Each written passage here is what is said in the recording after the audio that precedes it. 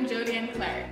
I'm a graduate of the University of the West Indies, Kingston, Jamaica, and I completed my first degree in Literatures and English in 2012. I have been in China since 2018. I came here to explore different cultures, also to build on my career.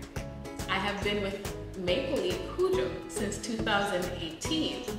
And the reason for choosing this school is because I believe it is very family focused, very family oriented. Maple Leaf offers benefits to not only the employees, but also to the dependents. I came here with my son, so that is important to me.